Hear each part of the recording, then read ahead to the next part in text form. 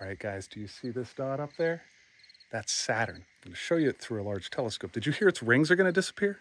But not the way you're probably thinking. So we'll talk about that on a telescope. But we also have the near third quarter moon. It'll be third quarter Sunday morning. But we'll check that out too. But yeah, let's talk about Saturn's rings while we check it out through a telescope.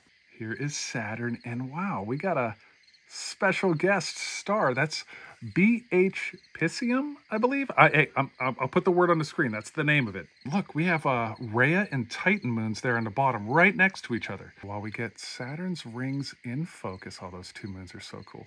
They disappear from our view because we are getting coplanar, is what it's called.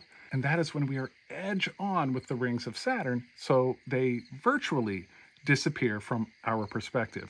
And seeing Titan and Rhea right next to each other, that's pretty cool too. All right, let's go to the moon. Here is our near third quarter moon rising. The waviness tonight while it rises is crazy. What is that? That looks like a little nose sticking off the moon.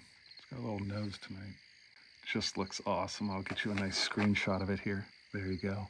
So if you get the chance, get out, check out the moon and Saturn. And no, the rings aren't disappearing, just from our view for a little bit. All right, we'll see you soon.